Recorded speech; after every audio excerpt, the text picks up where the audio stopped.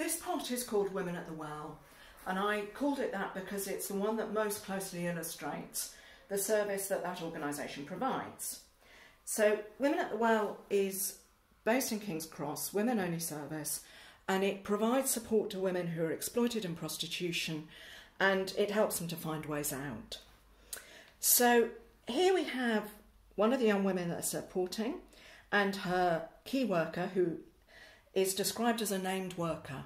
That, it turns out, is enormously important in the account.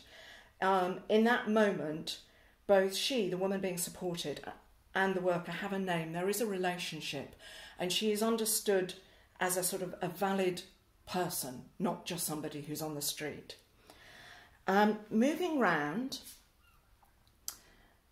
we see here that she's learning computer skills. She gets an address, a bank account, even a library card.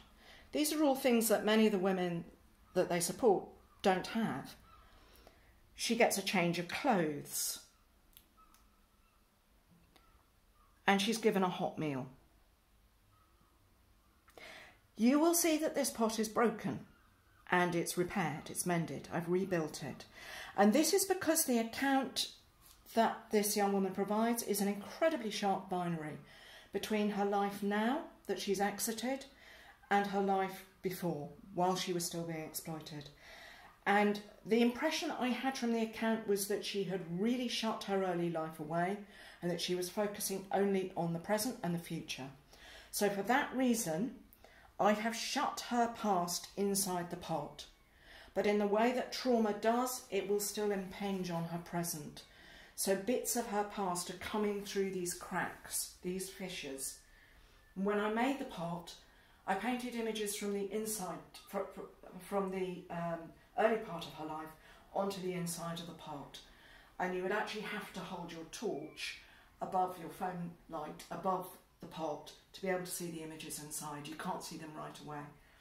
And then I framed these gaps in gold, which is really just to honour the trauma and the survival of these women and their considerable strength and fortitude in putting their lives back together.